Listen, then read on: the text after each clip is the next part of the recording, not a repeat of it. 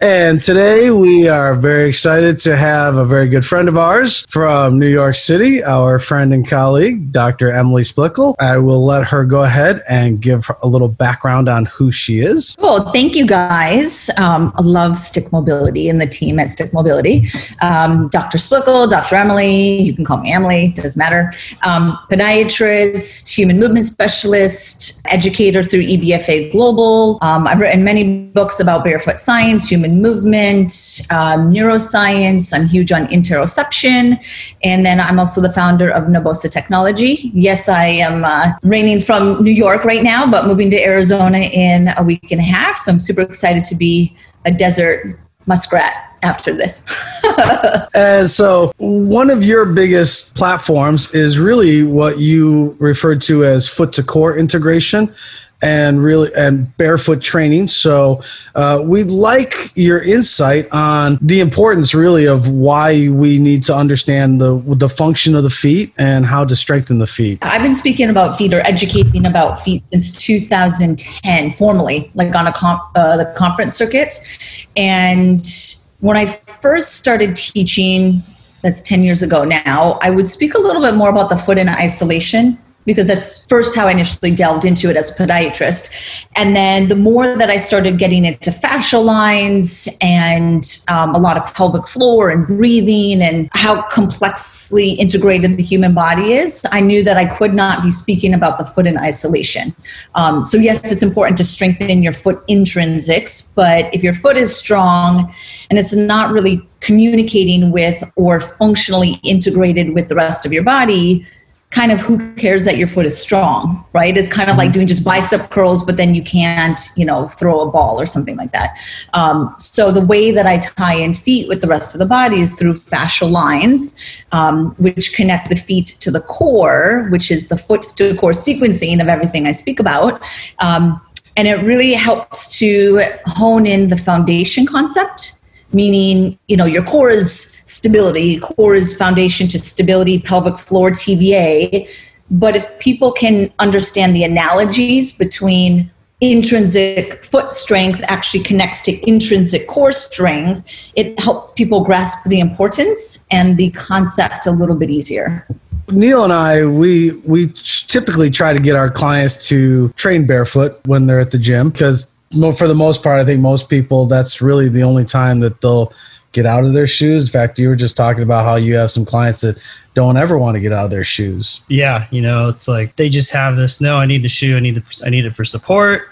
I have to wear orthotics. And, who am I to argue against that? Their podiatrist told them to do it. So then they hear their trainer say, hey, let's strengthen your feet and maybe progress out of orthotics. Now, is that something that you can actually do? Can we progress people out of orthotics? Oh, 100%. Majority of my patients, I actually get them out of their orthotics. And what's frustrating for the fitness industry or movement specialists, such as probably majority of people who are listening to this podcast, is that they're trying to tell their clients something that they know is good for them, but they're going against, the white jacket, the doctor's coat that we as society are kind of taught to believe or trust what they're saying. And now I feel that a lot of people are starting to challenge that, which is great. That's good for us, that patients might start saying now, maybe I don't need orthotics. Even though the podiatrist says you need orthotics, they might now be like, no,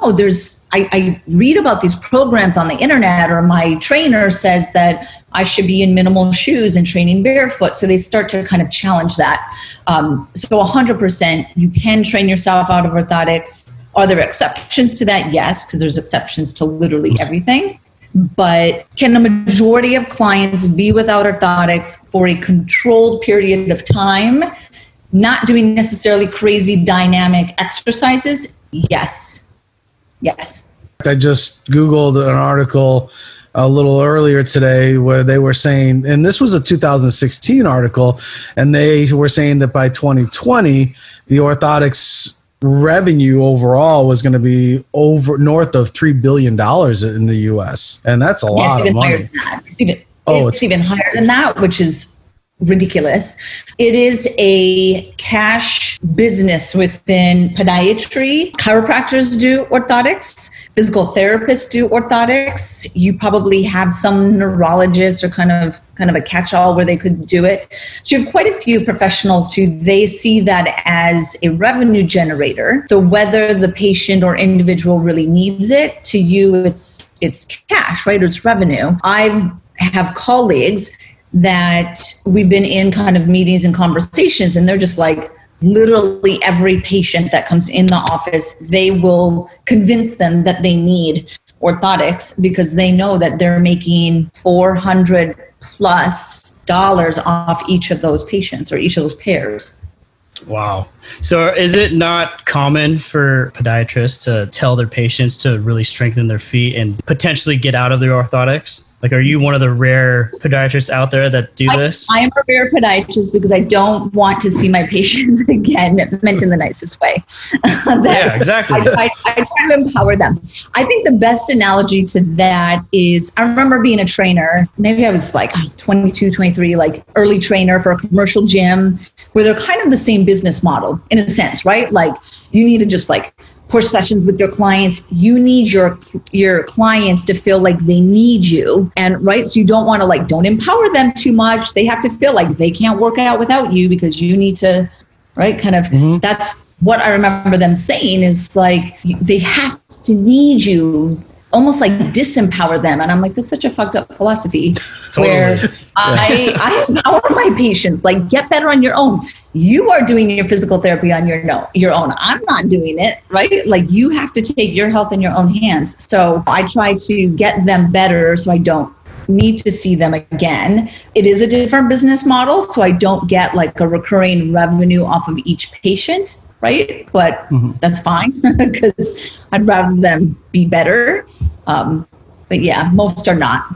And that model, in essence, I think is more of, if I can improve somebody's quality of life and give them that empowerment, what's going to happen is that person's experience they're going to share with other friends and family members who are probably most likely going to encounter some type of foot discomfort or foot issue down the road. And so they're more apt to say, hey, I had Dr. Emily. She was fantastic. She got me out of the orthotic. That's who you need to go see. So the referral is really the most empowering thing there. And that's really getting kind of both industries to maybe look a little differently in their perspective on how to generate business that way. Yeah, 100%. And then if I have a patient that does need a little bit more training or rehab or corrective exercise, whatever you want to call it, I'll send them to people like you guys and say, you need not assembly line physical therapy, right, which is how a lot of physical therapy is I'll say, you need a really good trainer who understands the body and the fascial system and breathing and foot to core and like all that stuff. And they're going to give you a really holistic program that's going to just take you beyond just getting a little bit past your knee pain, let's say.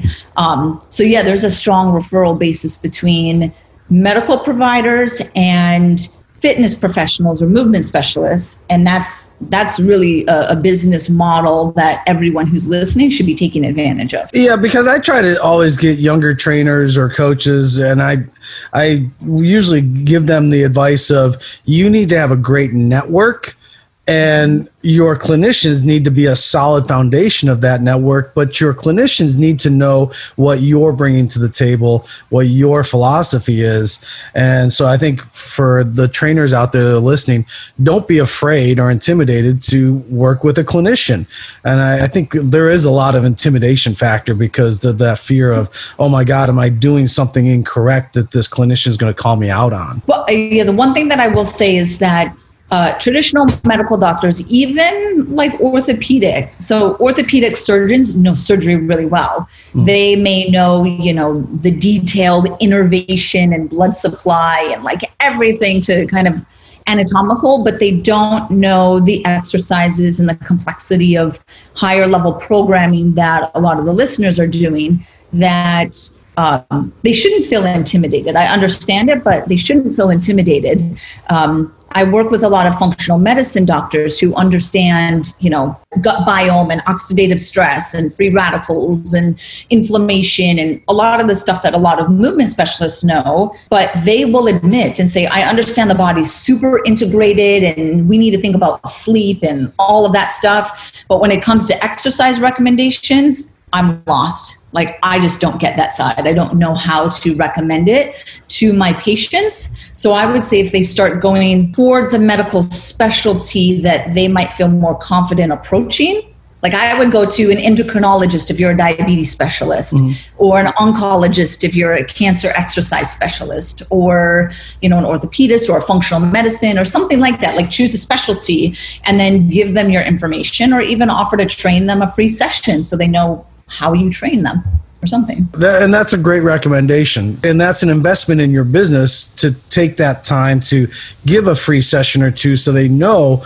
what your philosophy or your training regimen is all about. And then they're going to feel much more confident to refer patients out to you as a source of training.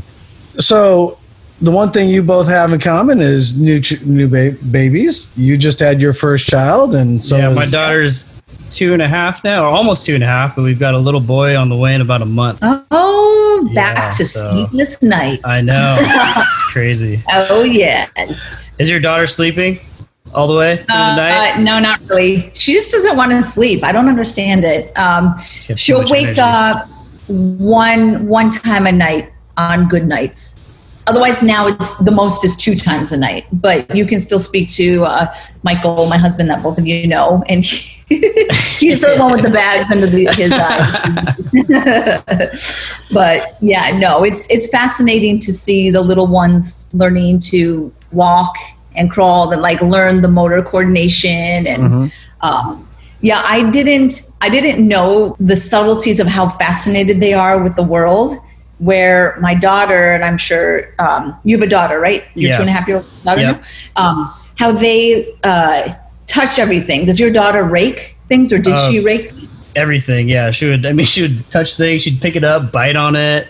Yeah, everything. Yeah. I'm just fascinated with the touch. Like, everything has to be like my sensory exploration is through her, like the fascination of that. I was always big on not putting shoes on her for a really, really long time. And then just finding the right type of shoes was tough. I wanted to make sure they were really wide.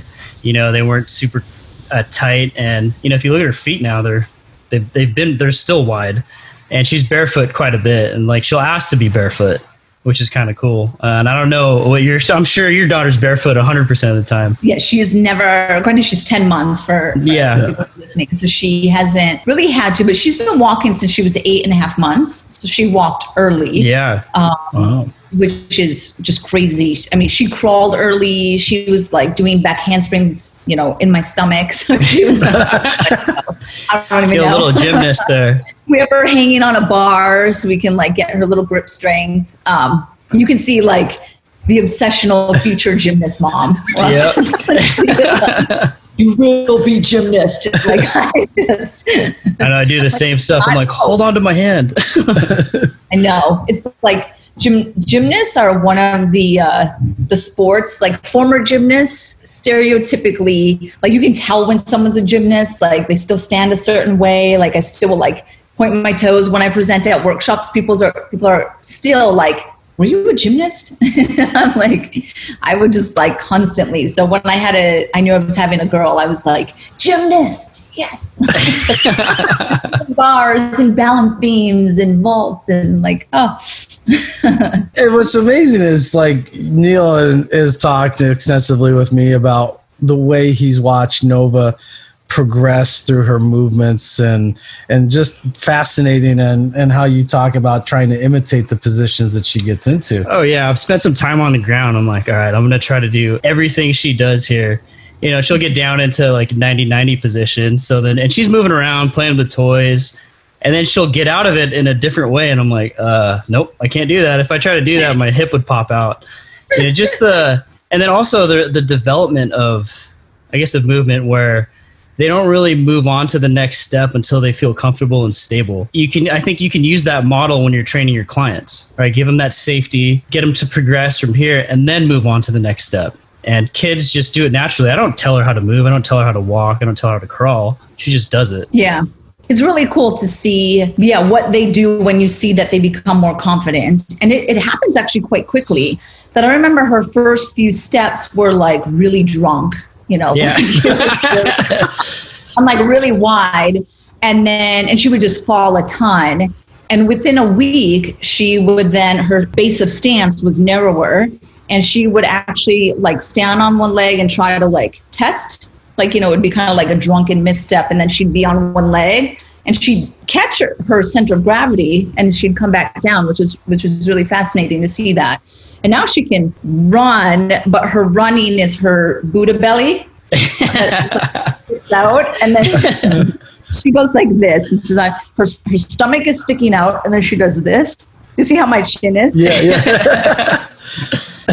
Falling. It's just so funny how she tries to find like the stack. Her center is the belly is sticking out, so her head has to come back, and then it's hilarious. So do you think if we keep our kids barefoot as long as humanly possible, we could avoid a lot of the foot issues we have today? I would say not even just foot issues. I would say, do we have potentially even cognitive issues or emotional regulation issues? Because a lot of that they're so interrelated, because your sensory feeds motor coordination and motor output and motor development and walking, right? And the more you walk, you just start to get different circulation, cerebral circulation, and then sensory is so important to feeling safe and emotional regulation, especially in the earlier stages. And then that lays a foundation to cognitive function and executive function,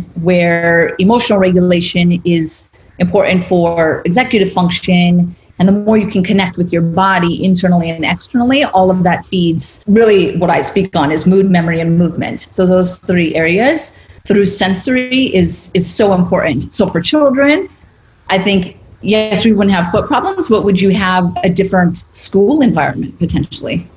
Do you have any specific brand of shoe that you would recommend for children, or they're developing, say, 2-3 years of age? Yeah. So at Naboso, we actually work with Splay. So SPLAY, Splay. But they start around, I think their children's shoes start around like 5 years old, 4 or 5 years old. So they're a little bit bigger. When you're looking at someone who's more, a year and a half to a couple of years, so you're kind of like more in the toddler phase, we'll say. There are some, Vivo Barefoot makes some, Zero Shoes makes some, Splay makes some, Soft Star Shoe has some. There's a couple like new independent ones that I've seen that are really like moccasins. Cool. And so anything that's kind of along the lines of more like a moccasin is what I know I want to put Aurelia in.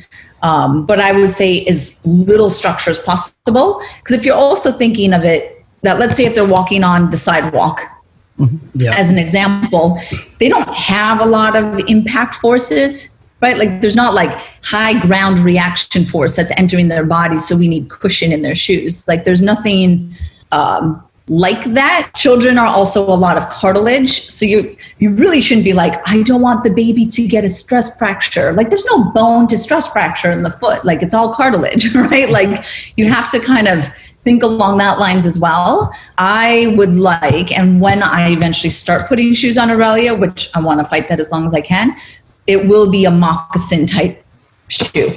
When you talk about short footing, can you specifically address what the proper cueing of short foot is? And for the listeners out there that don't know what short foot is, can you explain that to them also, please? Yeah, absolutely. So short foot is my go-to exercise that if people are taking a workshop with me and I ask them a Trivial Pursuit question of any sort, when in doubt, people just answer short foot because they know that it's usually what I'm referencing, like what is the best exercise for the feet? Short foot.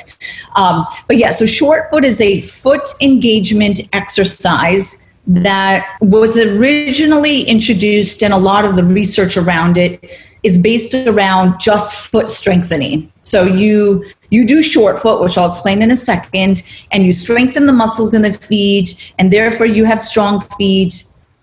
There you go. And that's, remember in the beginning, I was like, if you have strong feet, but it's not talking to the rest of the body, in my opinion, who cares that you have strong feet? Because it has to be integrated. So short foot exercise not only activates the foot or strengthens the foot muscles, but it activates the core, your deep core stabilizers, and it's via a fascial line, which is your deep front fascial line. So you're able to activate into your core. So foot to core sequencing, the way that you do foot to core sequencing is with short foot. So short foot, the simplest way to describe it would be pushing your toes down into the ground. Really what you're doing is just pushing the tips of your toes down into the ground. Dr. Yanda, who was the one who first introduced short foot, used to describe it, or he described it, where you would draw your metatarsal heads towards your heel. So you're shortening your foot. However, doing that motion with the foot, like actually drawing it in like that, is very difficult to do when you're doing like a plyometric type movement or a box jump and you're doing a quick landing technique. And so I've actually changed the way that I cue it because of the application of it, or how I apply it, especially with athletes and stuff like that. So drawing in like that engages the intrinsics, or pushing the tips of the toes down into the ground does it. Now, when people, before they do short foot, they set their base. So they find their foot tripod, which is underneath the first metatarsal head, the fifth metatarsal head, and the heel. So everyone gets all obsessed over, I must find my tripod. I must center my body weight on my tripod, which means that when I do short foot, I should be pushing my tripod into the ground, which is not what you should be doing. So you should not be pushing your first metatarsal head down into the ground, because you don't want to drive your head down, because directly under it are your sesamoids, and you're essentially pushing your sesamoids into the ground and creating a pattern of pushing the sesamoids into the ground, which can create sesamoiditis for people. I've seen a lot of people get sesamoid fractures. So you want to be really careful on that cueing. So really what should happen is that when you push your toes down, your first met head should lift. So you actually come off of your first met head. And then the last thing that I would add with that is that when you push your toes down and the first met head lifts, or the ball of your foot lifts, it's a reaction to the contraction. So I'm not doing it. It's what's happening when I push my toes down. Does that make sense? Yeah. Like, don't force it up. And then, I mean, I have like 1,000 corrections to this. And then when it comes to how hard you should be pushing down, I tell people around 20% of your max contraction, 25%, right? Because you start seeing these people on Instagram, no names mentioned, about pushing. Tell us later. Pushing the toes down as hard as you can, and their cueing will be find your foot tripod and then spread your toes and then push your toes down as hard as you possibly can, so that you get like the burn in your muscles, and you must feel your muscles in your foot engaging and that. Why? And then people will write me and be like, I've been doing short foot based off of the recommendation of blah, blah, blah, and now I have plantar fasciitis. I'm like, well, don't push your toes down that hard. You're engaging your plantar fascia when you do that. Remembering that it shouldn't be a max contraction. It should be allowing the first metatarsal head to lift. Yes, you find your tripod. Don't push your tripod down. And then make sure that when you're doing short foot, you're engaging your pelvic floor at the same time, and you're breathing at the same time, right? So toes go down, pelvic floor goes up, you exhale. So that's the stack of short foot that I try to do. So whether the toes curl or stay straight doesn't matter? Okay, so I prefer to have them stay straight. Okay. And the reason is that the whole purpose of short foot, when you look at the evolution and functional movement, is that it's controlling your foot when it's in a position like this. which is a lever, right? So if you're doing a calf raise, if this doesn't make sense to people, if you do a calf raise, the position that your foot is in when you do a calf raise is called a rigid lever. That's the lever of the foot. It's a catapult for you to go forward when you're walking or running, right? Obviously. Yep.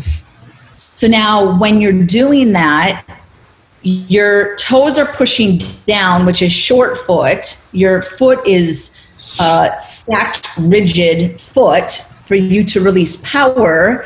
So when you're doing that as a lever, you want your digits to be long, straight, and flat on the ground. If you're taking a step and you're in that lever and your toes are doing this, you just lost surface area, like contact with the ground. So why would you want that? To me, it's just physics. At that point, all you're talking about is levers, right? And you have a longer lever arm, something that has a longer lever arm, you're able to create more torque. Yeah, that's it. Like it's not even an argument of anatomy or physiology or fascia or whatever the hell you want to speak about. It's just straight physics and torque. Yeah, because you can't spring off of this. You're springing off of this. Yeah, right? It's like people with bigger shoe sizes, like foot sizes, they are able to create more torque from their ankle and their Achilles tendon because their foot is larger. You better start wearing bigger shoes now. My size 6.5. People always are like, your feet are so small. I'm like, I'm 5'3". How big do you think my feet are supposed? I've gotten that my whole life. They're like, your feet are so tiny. I'm not 6'3". I'm like, I'm 5'3". It's proportional. Right? If I had a size 10 foot, you'd be like, holy bozo the clown. You'd be like, you got clown feet. So I'm like, I'm screwed either way. So yeah, I mean, it's just kind of funny having to grow up with that. No, it actually would. So your lever, because it is proportional. So your lever, and you have an appropriate lever size for your height. Yeah. So right? That's the way I right? I got your back. So you talk a lot about the lack of communication from the proprioceptors of the feet to the brain due to the cushioning or the foam in footwear. Can you kind of explain to the listeners more in detail about that? Yeah. So the foot, we want to think of it as a biomechanical structure, meaning like, you have a high arch, you have a low arch, pronate, supinate, like all these things. But you also want to think of it from a sensory perspective, which is really what you're talking about. And from a sensory perspective, the foot is actually much more important sensory-wise than biomechanical-wise, even though the foot is fascinating biomechanically, because of the number of nerve branches that actually have a sensory function. There's 10 times as many sensory nerve functions in the foot than motor, which I hope puts it a little bit into perspective. Wow. And then when it comes to sensory nerves in the foot, you have special nerves because the skin of the foot is different than any other part of the body except the palm of your hand. So that glabrous skin, which is what it's called, glabrous skin is different than hairy skin. And so hairy skin has different nerves than glabrous. Glabrous skin has mechanoceptors or tactile receptors that are sensitive to obviously touch. So you're touching texture or 2-point discrimination. You're touching what can stimulate skin stretch. You're touching what is perceived as vibration. So ground reaction forces, when you hit the ground, or impact forces, are perceived or sensed by the nervous system as vibration. So that's actually one of the most important ones that are coming in, is the perception of vibration or the stimulation of vibration, which actually makes up 70% of the mechanoceptors in the feet, 70%, which makes it obviously the most important one that's coming in. If you have cushion in your shoes, you obviously are not going to feel texture and 2-point discrimination or skin stretch because you're in a shoe. And then vibration gets absorbed by the cushion, which means that all of the information is not getting into your nervous system in your brain. It's being absorbed by the shoe, and you create a disconnect.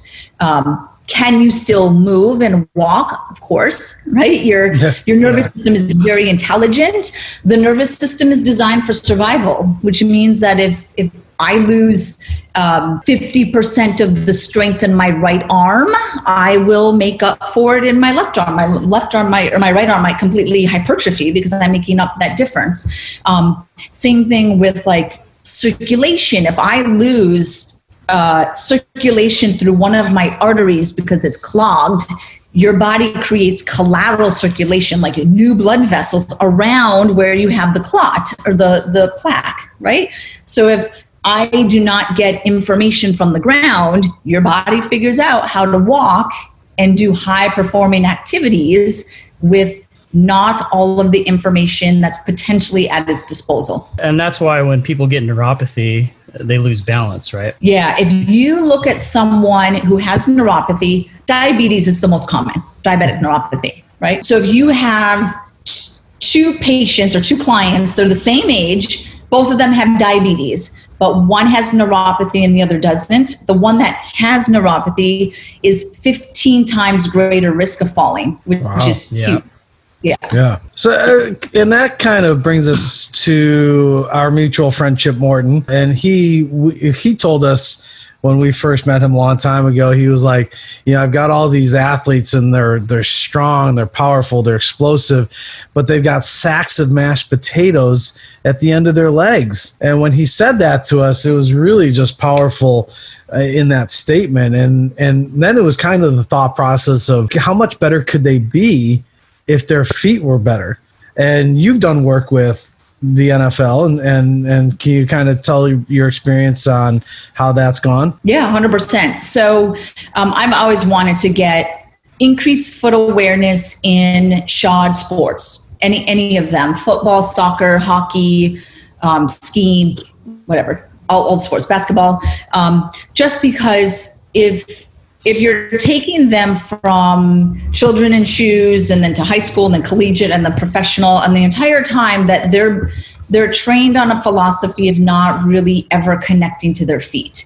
It's no fault to the coaches or the trainers, because if they don't know, you don't know what you don't know, essentially. When you're used to working with barefoot sports, so I've worked a lot with dancers, martial artists, gymnasts. I was a gymnast myself for 13 years, so I appreciate barefoot movement. And you see the subtleties in how they move versus how a shod athlete moves, with the subtleties in grace and elegance and, kind of things like that. And they also have different injury patterns then, that when I was given the opportunity to meet with some of the NFL teams and go there and actually assess some of their athletes and speak to the athletic trainers and speak to the physical therapy department with them, and speak to the strength coaches and such, that they were initially skeptical and then started to see the effects of it. And then I feel now things are more and more kind of being a little bit more open to it, that it's less of a hill for me to climb to try to break some of those barriers. But I don't think that they're anywhere near where they need to be. There's definitely an appreciation. I think there's then the reality of how do they get these athletes to do it, where I've been speaking at NSCA conferences, like the national conferences, for years, like 8 years. And every time I would speak on the same topic, and I would almost say, like, if you're not doing any sort of barefoot foot sensory stimulation for your athletes and you see all of the data, then that's on you. Like, somehow we have to get this built into it. And they would come up to me and just be like, how do I navigate all these athletes rushing in? And then they have, bare feet have germs and gross, and athlete's foot, and there's like a cleanliness thing to it, and then there's an odor, and then there's sweat, and then they're big guys, and then they're on a time clock, so they got to do shit like scheduled fast. I think that's part of the reality of it. But where we've seen the greatest success is the athletes that take it upon themselves as well. So we are in some of the MLP pitchers' shoes. They took it on themselves. They use their Naboso insoles in their shoes. We have some PGA golfers. They take it upon themselves that they want the Naboso insoles in their shoes. So that's where we see some of the initial adoption is an athlete got injured That's usually the biggest breaking down point, right? Like they get injured, and that's the athlete you can convert the easiest, is one that is injured and they realize that they are not unbreakable or whatever it is, and that maybe they need to look at things a little bit differently. So if that's a starting point, let's just start there. But could we potentially have it further adopted? I really hope so. So now you've mentioned the Naboso. What are the benefits? What is Naboso first? What is Naboso technology?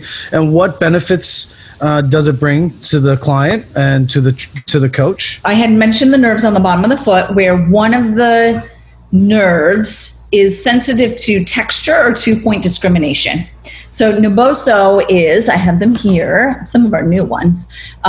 It's little dots that are across. They're little pyramids. I don't know if you can see that. Yeah, we can see it. That looks great. Cool. So they're little pyramids or little dots, almost like Braille. Think how Braille dots are on an ATM machine or something.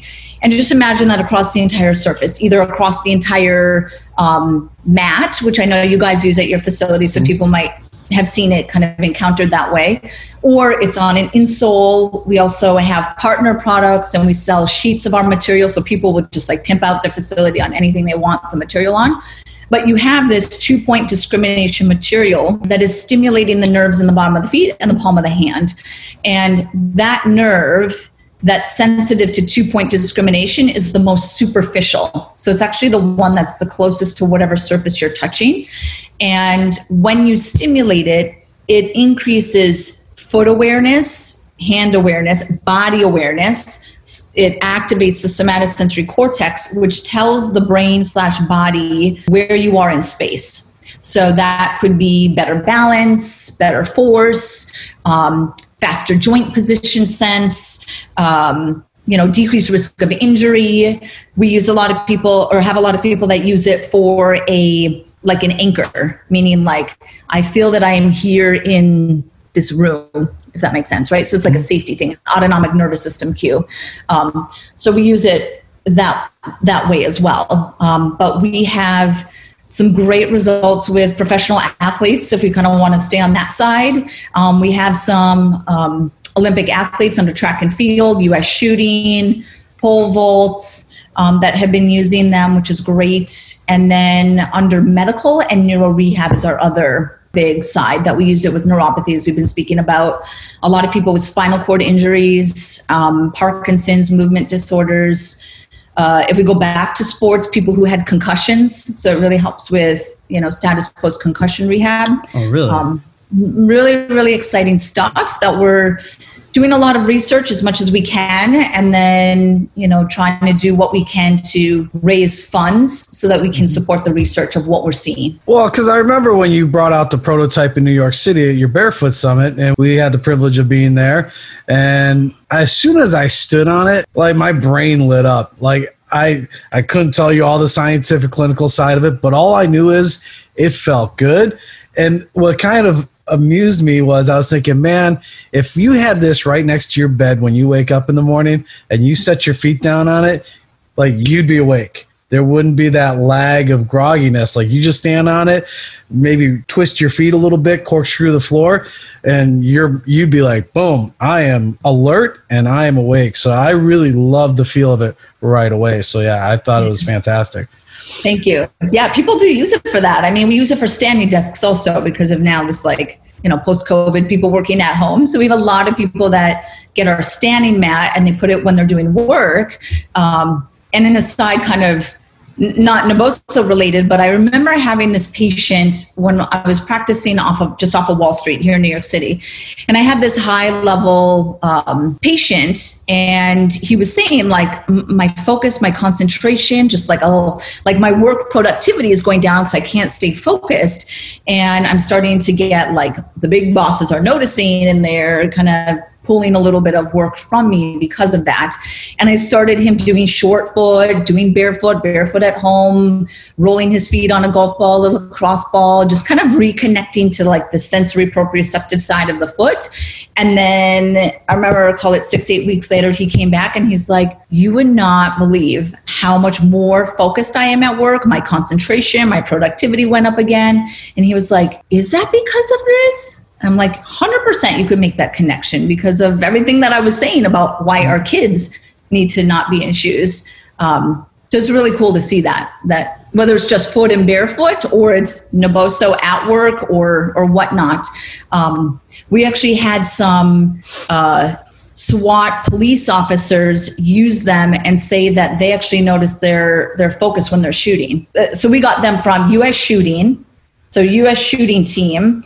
If you've studied shooters as athletes, where I don't know how they train as far as like athlete side. I'm sure there's like a lot of, the accuracy of actually shooting, but I'm sure they have a lot of like autonomic nervous system control and like their breath control and stuff like that. For sure. Yeah. Yeah. Where my ex, before my husband, he was an FBI sniper, under FBI SWAT sniper. So he was like, you have to be like pretty precise on that. And he would tell me about the technique of the accuracy of a sniper shooter is that they're so in tune, like with their internal body and their breath and just the rhythm of their body, that they shoot precisely in between a heartbeat. So it's really fascinating of that level. So the US shooters and then this SWAT police officer were really saying that it was easier for them to find that using the Naboso insoles. And I was like, that is fucking awesome because I want to get a contract with the DOD. Yeah. Get that. There you go. We'll use it with the military. But yeah, like it's really interesting, not even to just speak about Naboso, but that's the importance of our feet. Yeah. Like that's so cool. That's how important our feet are. The more grounded you feel, that affects so much within the body. Have you thought about putting that Naboso technology in? I mean, just think about all the places you stand every single day. So at the kitchen counter, like a kitchen mat, or in the shower, a bath mat or something like that. Have you ever thought about that? Yeah, well, so we have people that will buy our standing mat and kind of use it like that. Okay. But we did have one company that wanted to try our material in the shower to see if you would actually stimulate, right? And Michael was supposed to try that and test it out in our shower to see if it was like will the glue work and not come off? Is it really for the application of like seniors? So we were going to use it as a way to like stimulate seniors and reduce falls in a shower, but also activate the feet at the same time, which I do think that would be awesome. You just are going to have that in your shower because I wouldn't want people to slip. So I would say to adhere it in the shower. Yeah. You'd hope everyone takes a shower every day. So, well, it's funny because my mother-in-law lives with us and she's 80 plus, but she now has to use our shower because it's a walk-in shower. She can't use her shower anymore because she's having hip issues. So it's one of our concerns. We said, hey, you have to use our shower now because we didn't want her, because if we're not home and she falls over, then who's going to be here? So we said we had to transfer her over. So that's something I would definitely be willing to do, is experiment with that and put that in the bottom of the shower and see if she gets better feedback for that. That'd be great. Cool. I will put a note down here to send you some, Dennis. I'm going to send you some material so you can play around with it in the shower. Yeah, that'd be great. I'd love to see if that works. Where a lot of seniors are falling are in the shower. Because obviously the water is making it slippery. It's a situation where they're barefoot, and a lot of people will push seniors into like, you must be in shoes because they just think of like the rubber sole and they won't slip on something. But then they completely feed the fact that they have no sensory input. So it's unfortunately a lot of seniors get worse the more they're in shoes like that, and it's so counterproductive. Let's change gears a little bit here. We had the whole Vibram lawsuit a few years back where the lady sued because she said the science was bunk and this shoe created this pain and injury for me. For people who are interested in getting into barefoot training, what is a recommendation that you would give them as far as how to introduce themselves to it? Yeah, so this is the majority of my patients. So first thing I would say is that the barefoot running boom, which was now over 10 years ago. But the barefoot running boom, which is the 5 fingers and like that whole kind of Nike Free and all those. When we say barefoot training, which is what you said, people should not go to barefoot running. Or even back then, 10 years ago, I was like, they're really not talking about running. It's just training. Like everyone thought like, oh, I had to run. If I wear Vibram or the 5 fingers, that means I have to run. I'm like, no, there's this thing called barefoot training that you can do. You don't have to run because you have those shoes. They're not running shoes per se. They're also training shoes, right? So that's a thing that I always have to mention is like, the only thing to do barefoot is not running. You can also train, right? So let's say I want to start working out at your guys' facility barefoot. Let's say, how do I do that? Can I just like kick off my shoes? I say that it's one of the best environments and the easiest environments to start a barefoot introduction is in a gym, like in a gym facility. So if you're going from traditional shoes to, let's say, minimal shoes, have your first minimal environment be the gym. Right? Like do that, like change your gym shoes to be minimal shoes, or have your gym environment be barefoot and start without anything that is ballistic. So don't do jumping jacks and box jumps and sprinting around the gym barefoot because that's high impact, right? Mm-hmm. Do your squats, do your lunges, do your push-ups, whatever you do. And do it barefoot, right? Do stick mobility barefoot, all right? Yes, whatever they're doing, make sure you're doing it barefoot, right? Because you're not doing anything high impact, so it's safe. And then if you want to bump it up, then the longer that you're doing your non-impact workout barefoot, you can then start to slowly introduce something dynamic. But as part of your barefoot training, you want to start strengthening your foot, which is short foot, I referenced earlier. And you also want to make sure that you're integrating recovery. So the most important thing when you go from a traditional shoe environment to a minimal shoe environment or a barefoot training environment is that you have to balance stress and recovery. And if your stress goes higher, which it will because now you don't have the protection of the shoes, so your stress is going higher. Right? That means you have to uptick your recovery so that you don't hit a threshold and get injured. That's literally as easy as it is. And then your recovery that you're upticking, you have several options. Do you want to myofascially release your feet? Do you want to ice your feet at the end of the day? Do you want to take anti-inflammatories? Do you want to do some sort of light therapy? Do you want to skip a day of exercising? Do you want like there's a few things you could do that consider or fall under recovery so that you can offset that stress. I would say one of the most important that's probably underappreciated is allowing a 48-hour window of potential inflammation to show its face. In a sense, let's say barefoot running or training, and you do Monday, you work out and you're new to it and you don't know what the effects are going to be of the stress. Tuesday, you might feel awesome, but the inflammation hasn't hit its peak. So Wednesday is where you actually start to see some of the effects of your Monday workout. If you feel fine on Thursday, go at it again. You've cleared that window, and then you reintroduce on Thursday the same stress you did on Monday, and then you kind of continue like that. And then if you feel fine, you can either take less time off in between or increase the stress you do on the day you work out. Does that make sense? Mm-hmm. Yep. That makes great sense. Cool. Because I know the very first time I bought a pair of Vibram 5 fingers, I wore them for just a couple hours, just walking around, just doing my usual gig. And the next day, I was absolutely amazed at how sore my calves were. And I was like, holy shit. Oh, yeah. I was like, are you kidding me? And that was really my light bulb moment there. I went, wow. And people were like, well, how? And it's always the question, well, how far did you run? And I'm like, I didn't run. Like, it took me 3 months of progressively increasing the amount of time that I wore those before I ever ran. And even the very first time I ran for just 1 minute. That's all I did.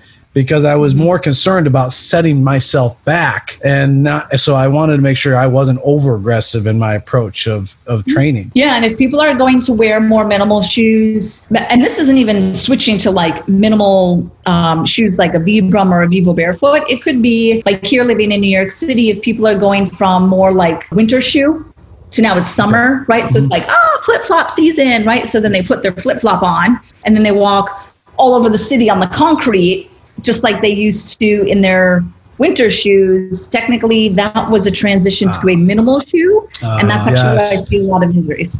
Yeah. That's a great point. People don't call flip-flops, minimal shoes, but technically they are. And a lot of these female ballet flats, they're minimal. What is it? Toms? Like Toms are minimal, right? They're like, you can bring them around. Right? Yeah. So there's a lot of shoes that are out there that don't fall under athletic and minimal shoes that are minimal, that a lot of our clients / general consumers are wearing. No one calls them that, but that's what they are. That's a great point about the transition from winter footwear to summer. I didn't even think about that. We don't get that here. Yeah, we don't have that issue out here in California. You guys, whatever. You're not gonna have that. You're not gonna have that issue in Arizona either. Don't have that in Arizona. Yeah.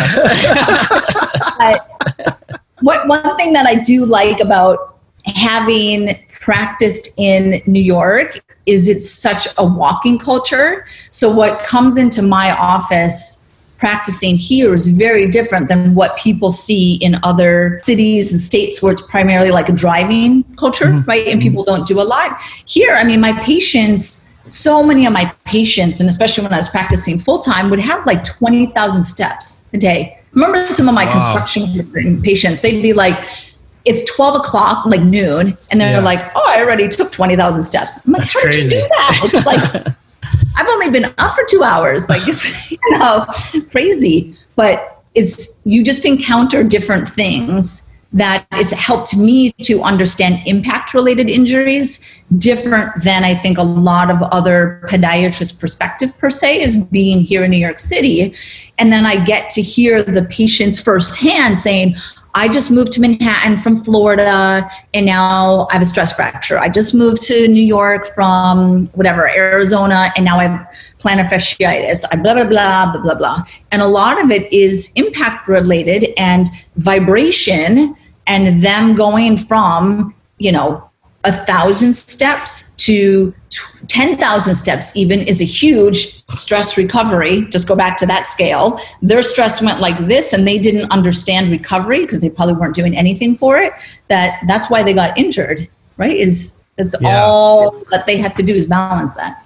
That's a good point, because I don't think we typically look at walking as load on the body, So that big jump from 1,000 steps to all of a sudden you're doing 15,000 steps. Like, how much does your weight multiply every time you take a step? So it's 1.5 times your body weight when you're walking, right? Which may not seem like a lot, but one of the number one exercises for losing weight, picture someone who's like 300 pounds and needs to lose weight. The form of exercise that people choose primarily to lose weight is walking. Yep. Like, that's what they'll do. It's free. They don't have to pay anything. So if they're not gym people, they're going to walk. That is what people do. They'll walk around the mall. So honestly, mall walking is just as hard as walking around New York City on all of the concrete, because malls are concrete, right? So you could say in a suburban environment, the injuries that people are getting walking related are, the same, like all these mall walkers. That'll be my new business in Arizona. Mall walking injuries. Yeah, in the summertime there, you can't really do anything during the day. There's nothing else but go to the mall. It's brutal. Yeah, it's so hot out there. It's really hot. It's gonna be you would die. I would die. Yeah. No, I've gotten better. Okay, when we were in Bali, I mean, I was dying. I was like, oh my God. I'm like, you've got to be kidding me. Ask about Dubai. Who went to Dubai? It's hottish. So, and I wasn't even there during the hottest time of the year. I was there in June, and they're like, oh, you think this is bad? You should come back in August. And I'm like, why the hell would I do that? I'm like, this is already hot as hell. And people are wearing jeans and suits I was like, are you kidding? No big deal. Yeah. I mean, I'm in shorts and a t-shirt and I'm dying. And these people are like in jeans, jackets. And I'm like, what? But they just, you know. I was there early September. So I caught kind of like the height of it. Oh, and like, I love going to Bali and Southeast Asia, and you go to the beach or to the ocean. So, right, they have like their lake or whatever. And I like go out 5 minutes there. I'm like, hell no. Like back in. I do not like shopping malls. Like the New Yorker in me, just like hates shopping malls, like commercialization like that. But yeah, when I was in Dubai, I was like, to the mall, please. So I was like, there was nothing else to do.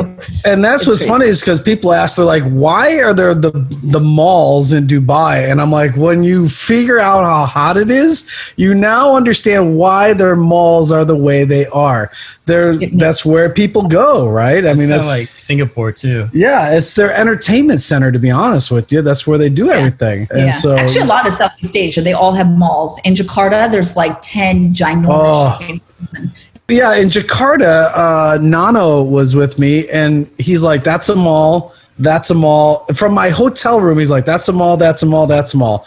I looked at him, I'm like, what? I'm like, do you do anything else over here other than shop? Yeah, it's really fascinating to see how many malls are in other countries when you do travel and experience that. It's been very eye-opening. And gyms are in malls. Like here in the US, gyms aren't in shopping malls, right? But it'll be like, randomly on the 3rd floor of this ginormous shopping mall is a huge 10,000 square foot facility or whatever. And you're just, I don't even know if 10,000 square feet is big.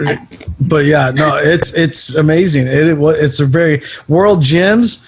I'm like, they're like, oh yeah, you're going to be training at World Gym. It's on the 5th floor. The 5th floor.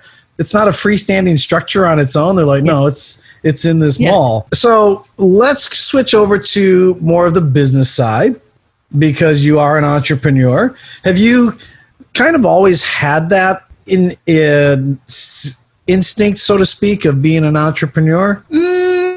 Or is it something that you were just like I didn't sell like stamps when I was 5, and like, you know, some people have like stories like that. I had this little, you know, baseball card collection and made, you know, whatever. Like I don't have any stories like that. But I did grow up in an entrepreneurial household.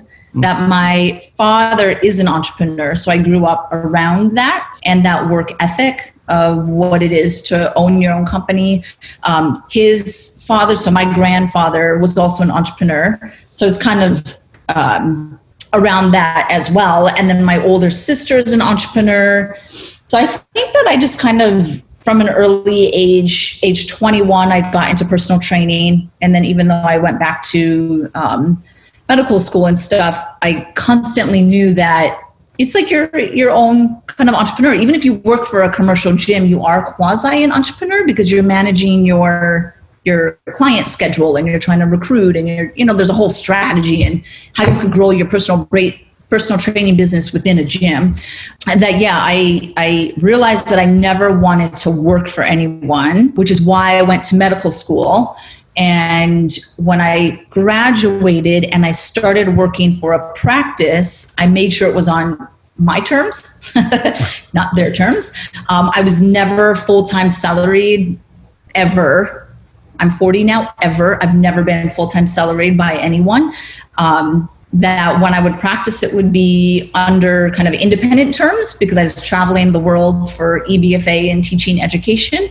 And then very early on in my medical career practicing, I started getting approached from like a consultant perspective and started realizing that there's so much more you can do with a degree than just 9 to 5, I only make money based off of how many patients I see, and there's only so many hours a day. So it's just like simple calculation of how much you potentially could earn, in a sense, that I just knew that you could do a lot more with the degree. And I do have podiatrists or medical colleagues who try to then mimic what I'm doing, just meaning like I'm a brand, right? Mm-hmm. Like my social media is a brand. Mm-hmm. Everything I put out, whatever I speak, about my blogs, the books I write, everything. I'm constantly thinking about like a larger potential of scale. And they try to do that 10 years in, you can't just suddenly, right? My brand is 12 to 14, because 2008 I launched Catwalk Confidence. Like 12, 13 years in the making. Always thinking forward, bigger brand, no ceiling over you. I will never work for anyone but myself. There are probably people listening right now who are maybe thinking about it, maybe having some hesitancy, because it's a huge risk to start your own business. Are there any recommendations that you would give somebody who is kind of thinking about doing this, launching their own company or their own brand? Yeah, so it depends on the type of brand or company, right? So you can be an entrepreneur and essentially be a brand, right? Like, so you're the brand. And now I've started mentoring, young entrepreneurs or the next generation of entrepreneurs, and they'll have their company, but then they'll have their company name and then them, and they'll have people follow them on, let's say, Instagram, but then they have a company page and they're trying to build the company page, but then they just keep putting all the energy into them as the brand. So it's like, are you the business or is your facility the business? Like, you just have to really differentiate, like, what is your business? Where with myself, me as a brand is one business, just Dr. Emily. It's not even my medical practice. It's just me, and my brand is a business. So I have a publicist for my business. I have a Instagram social media person for my business, which is just my brand. And then I have a products company.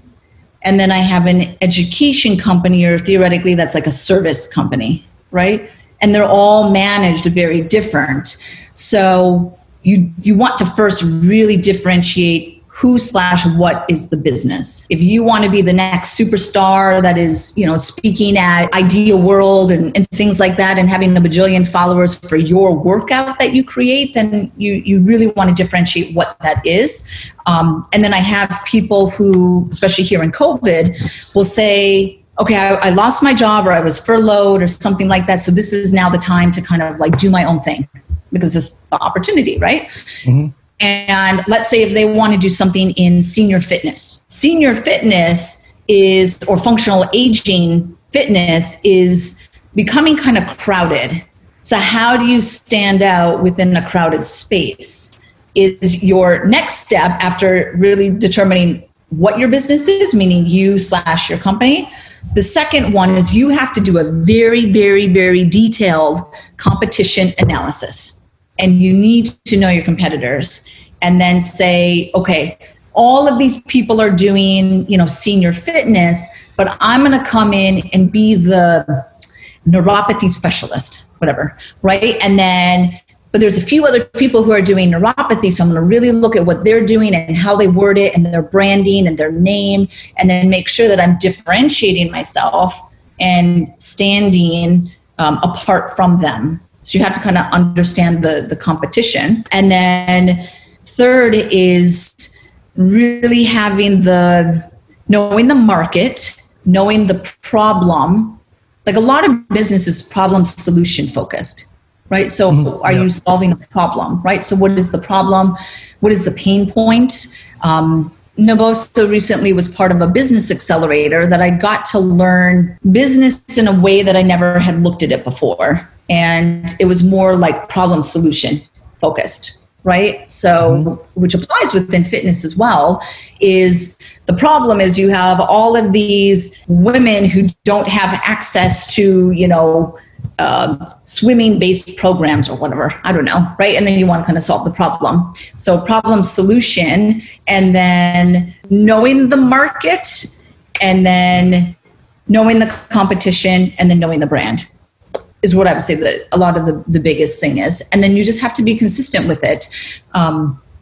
What I did with EBFA, and what I really think allowed EBFA to grow, where for the listeners who don't know EBFA Global, EBFA is an education company where we have certifications under it, but it's also a content company. So it's all we do is content, and some of the content we give away for free. Some of the content we sell, obviously, but I do lectures at conferences. I do free webinars. I go to facilities, like every equinox in the US I've been to and given lectures, and right. So it's just content. If you're given an opportunity or an invitation to speak and there's not always a compensation to it, there's still a benefit to it. So what is the asset you can get out of it? So if I gave a lecture at Equinox for free and there's 30 people in the room, I'll do it for free. But guess what? I get 30 email addresses, right? That's really what I own. EBFA has its revenue, but the brand equity or what it actually owns, right? Like Naboso is the product. Like there's, $500,000 worth of product behind me. What EBFA owns or has that is beneficial are all of the email addresses. So my contact list is the most important thing under EBFA.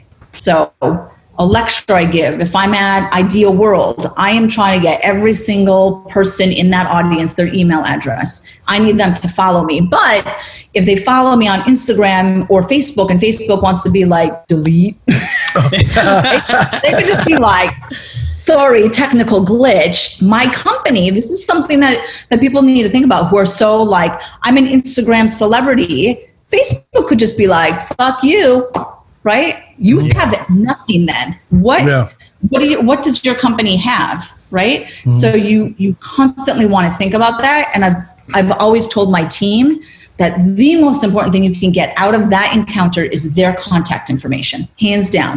Yeah, that's my business 101 for you right now. Yeah, I think we've talked about that where, like, what if Instagram went away tomorrow? How would your business survive? What if your biggest platform just goes away? Like, what would you do? Yeah. And that's where the contacts are huge and the credibility you've built with the books, with everything. Yeah. Being a content-driven company, so that's the thing that a lot of trainers and coaches and movement specialists. So, we're here. So we're in the middle of COVID, although people are starting to go back, but you have your one-on-one, maybe you're doing virtual classes, right? But every other person's doing virtual classes. They're all free. They're all free on Facebook. You see all them all. So why is someone going to do your workout? And if you want to charge because you need to make money and pay your rent, I get it. But why the fuck would I pay you when theirs are free? Like, right? So you want to like really, really, really, really differentiate yourself. And then before you sell something, I'd say this is one of the best business books is Gary Vaynerchuk's Jab, Jab, Jab, Hook, which is essentially free shit, charge them, right? And not in like a sales way, but I did so many free webinars before I actually charged for a webinar. So if I have only 100 email addresses and I'm trying to sell something to 100 people, no, you need like big pool to then say it, but they also don't know you.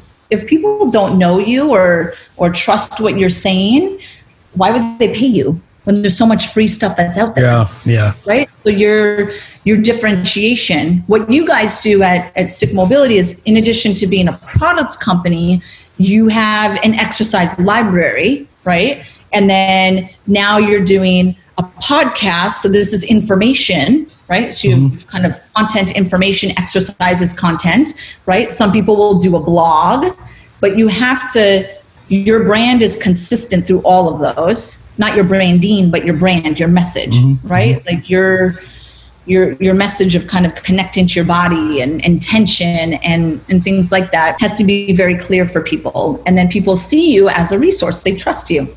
They like your product. So they're going to trust if you write a blog. Very true. It's the same thing of what Kelly Starrett did the same thing. He put all that free content out there. Yes, he had the book, but then think about how much free content he put out there. And then when he released his paid content, when he switched over to paid, yes, a lot of people that were used to the free content dropped off, but he still had a very hardcore fan base that found the value in saying, okay, I'm still willing to now get your paid content because I see that value because you've given me all this free content. And whether it's maybe a little bit of loyalty tied in there, but they value that person just like you said. So it's for the listeners out there that are kind of thinking about doing stuff like this. This is information that we want you to hear and really consider to utilize. To be honest, that's what we're really trying to give you is some advice from people that are out there and doing this. Anytime you start your own business, it is a massive risk. I think about how many people don't start a business because they don't want to take that step off the diving board, so to speak. And how much are we missing out on people not taking that risk, who may have made a huge difference in a ton of lives simply because they didn't want to take that jump. 100%. Right. And being an entrepreneur, as you guys can vouch as well, is it's a hard job. Mm-hmm. And they will always say that it is like lonely on top kind of thing, not meaning that you don't have peers within, but it is like the buck stops with you, and the larger the company, when something kind of breaks or doesn't go wrong, it falls right back on you. You can't turn to blame someone. There's not like a colleague or your boss. Like you have to like kind of put on like big girl or boy pants and like really own up to what it means to be an entrepreneur. Is there a big obstacle that you came across or encountered that maybe caught you off guard when you in your business world that you kind of didn't take into account that maybe the listeners out there aren't thinking of or may not have an understanding of? What I encounter a lot are people who will take my information, copycats. And that is one of the most frustrating things. But what I would say is that if you are creating something that is inspired off of someone else, like let's just say Kelly Starrett's work, right? Mm-hmm. And you say, I love this mobility sequence he does. Referencing your network or mentors goes down like so well for you, when you might think there's probably no one in this audience that will know exactly that you never know. Like there's always someone who knows someone who's seen something. And then with social media, like I've had people post something in a lecture, right? Like they're in the class and they take a picture of the projection. Mm-hmm. And it's like my shit up there. Uh-huh. That I don't know the person directly who was speaking of it, but they're taking my stuff, right? And with social media and the internet, like just stuff gets out. So I would always just say, you always want to reference your resources, and you just don't want to do like dirty business. People who ride coattails for the sake of themselves never win. never bode well. That you just always want to have like moral and business ethic on it and do stuff, genuine. People who are in business for just to make a ton of money, usually you can kind of screen those out versus really just trying to do good. And then with Naboso, we've had some copycats, and, I've sent a few legal cease and desist letters, or my lawyer has. But the only thing that you can do is hold true to your brand, your consistency, and continuously evolve. Under EBFA, so we started as feet and barefoot, because I'm a podiatrist, and the movement, but then we kind of got into fascial, then I started talking about breathing, and then pelvic floor, then I went into interoception, and then I'm talking about brain and how that connects, and then you have to constantly evolve. If you stay static, then kind of things, people can kind of like blow by you. So you have to be always first. Maybe that's what it is.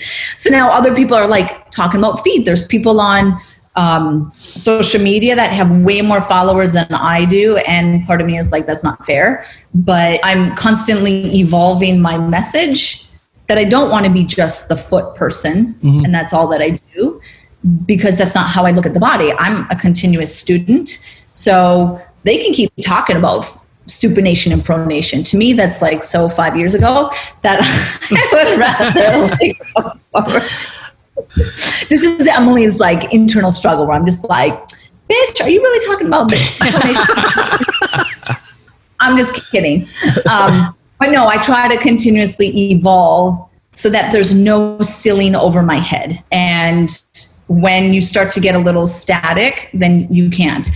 In the case of Naboso and people who try to mimic or copycat, there's certain like legal things that you just can't get around that. And I don't know if you've seen that with stick mobility yet, but think of like whole body vibration. Like there's now several companies that do whole body vibration, and power plate, maybe they have slightly different vibration, right? But they're all still vibration. Where power plate, we get pissed at, vibroplate and those Galileo and some of these other ones. The only thing that those companies can do is stay true to their message and make sure that they're constantly being consistent in that message and then evolving to stay one step ahead from the competition, in a sense.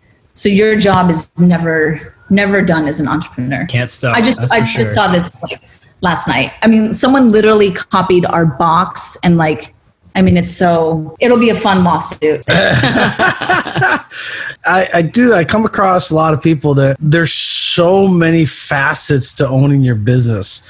I mean, just even as something as simple as opening up your own training facility.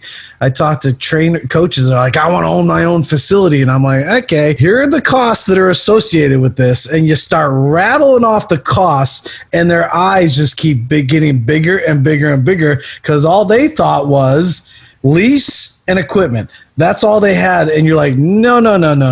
There is this cost, this cost, this cost, this cost. And they're like, oh. And then all the extra hours you need to put in too. Right? And the sweat equity has got to be there because that's so much of it. And so when you start to really delve into trying to help burgeoning business owners, it's very eye-opening to see how kind of business naive they are. And I was there too. I mean, I was in the same boat. I mean, when I opened up my own first facility, I was like, holy crap, there's way more to this than I would have ever thought. So if you are thinking about starting your own business, reach out to someone who has that experience. Reach out to several people who have been in the game for quite a while, and really either whether you're using them as a mentor, but try to learn from their experiences so that you're not running into a lot of roadblocks. So you don't have to experience those things the hard way, so to speak. So. Yeah. One thing that I would also add with that is you also want to think of what is the bigger goal of the business. And this I've learned a lot through Naboso, because Naboso is very different than EBFA. EBFA, I don't have any investors. I have master instructors, but really it's what they would call like a lifestyle business. Like I would never sell the company, right? There's a lot of IP that I sell through it, but I would never say like, okay, here you're buying, the corporation, and then I like bow out of it, because I could, but that's not my goal with it. With Naboso, it's very different. Granted, it's also a product company, but we have investors. The goal is to be acquired. So you really want to understand what is your goal with it. Do you want to open a facility and you are the only trainer and that's your independent training facility and that's it? That's the business model, right?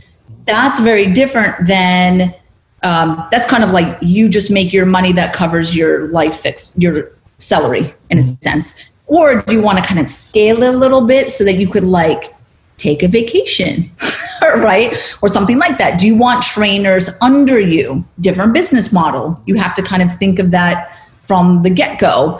Do you want to start it and then maybe franchise it? Totally different business model, right? So you want to think of, really what is the business model from like day one. I don't know how many, fitness professionals are actually doing a business plan. That's obviously not taught in training school. I don't think not even close.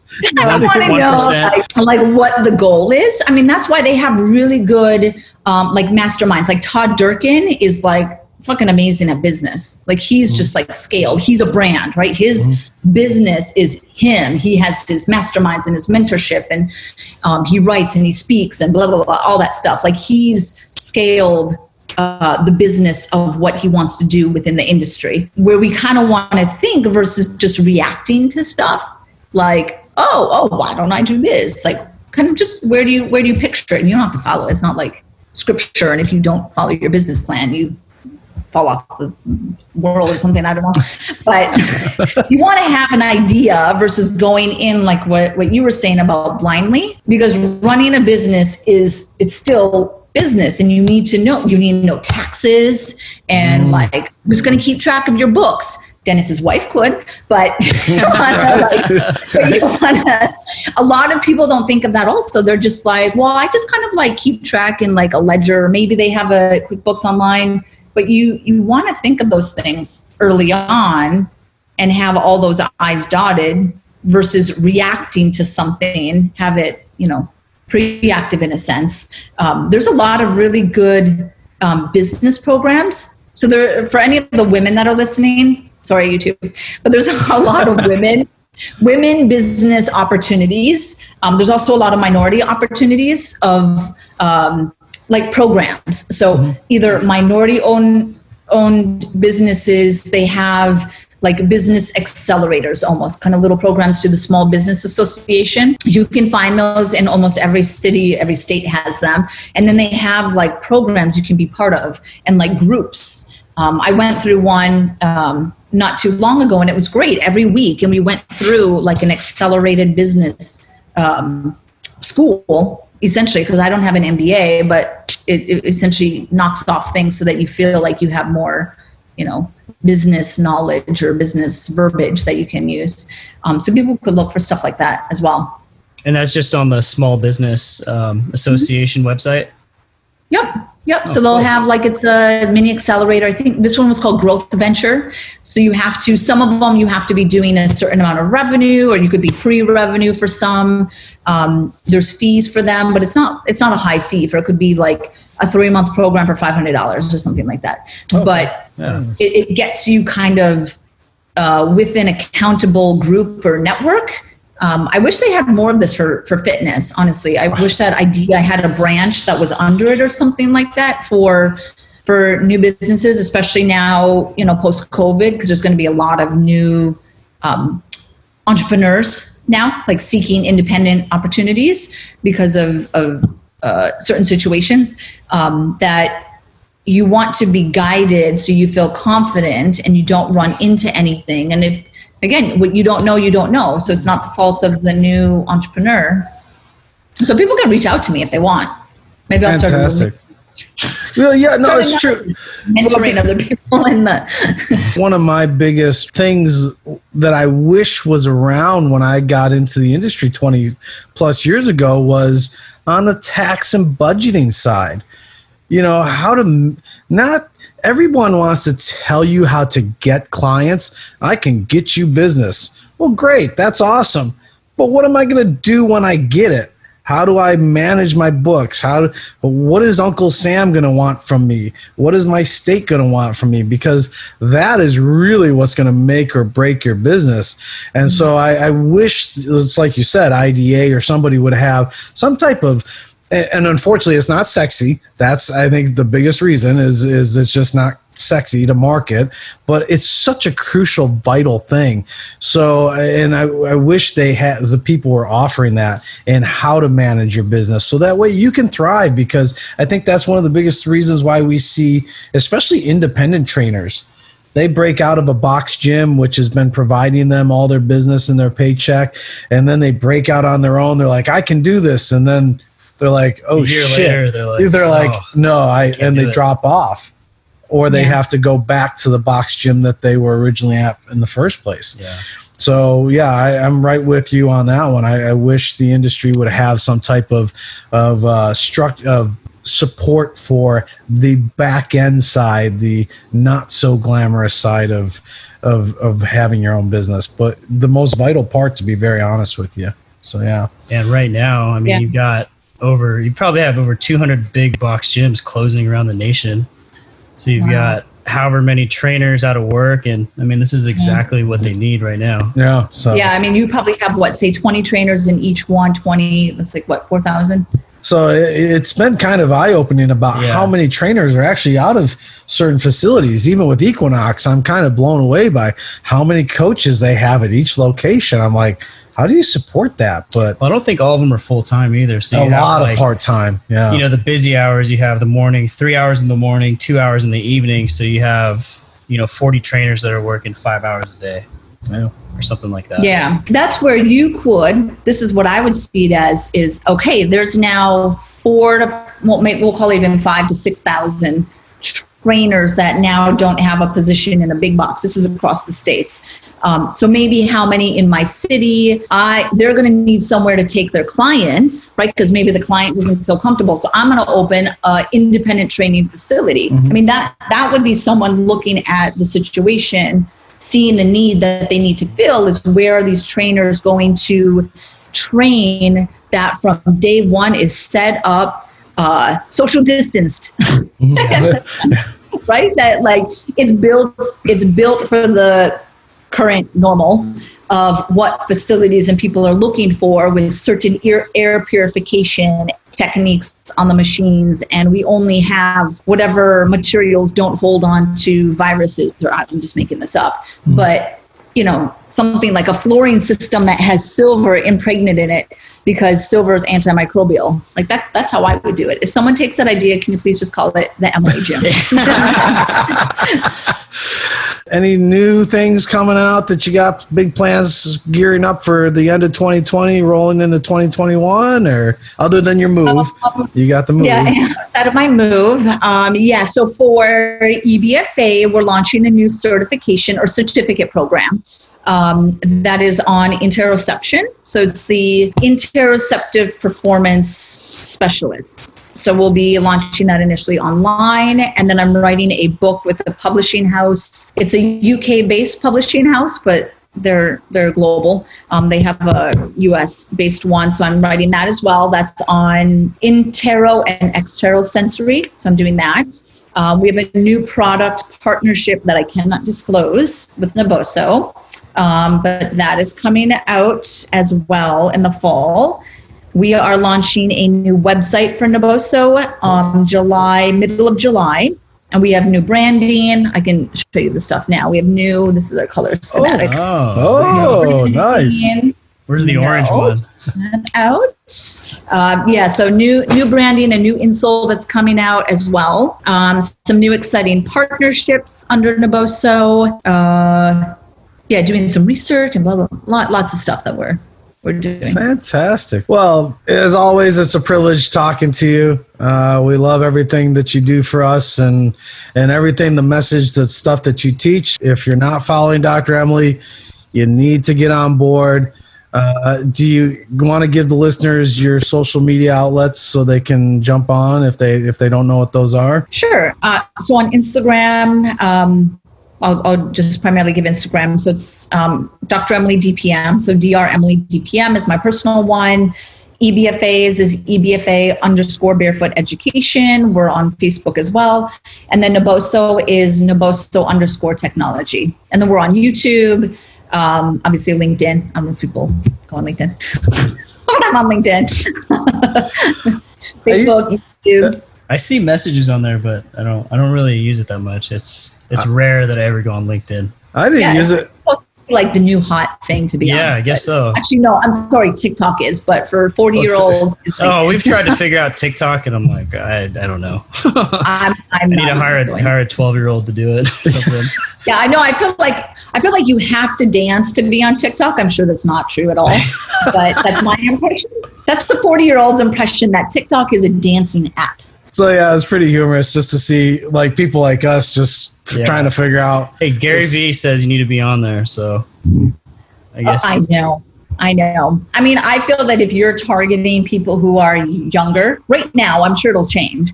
But, a lot of our users for Naboso are actually more on Facebook because they're like 55, 60, 65, right? So they're a little bit older. So you need to know your audience and then target to it. If I was targeting millennials, I'd probably be on TikTok too, and those youngins. Well, thank you again, Dr. Emily, for joining us.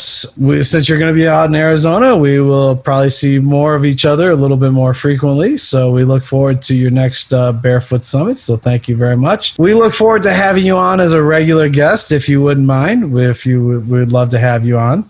Yeah, I love hanging out with you guys. You gave me energy. I feel energized now. Like I could. So thank you. So say hello to the family. Say hello to Michael, and we will talk soon. So, all righty. Take care. All right. Thank you. Talk to you later. Bye-bye. Bye.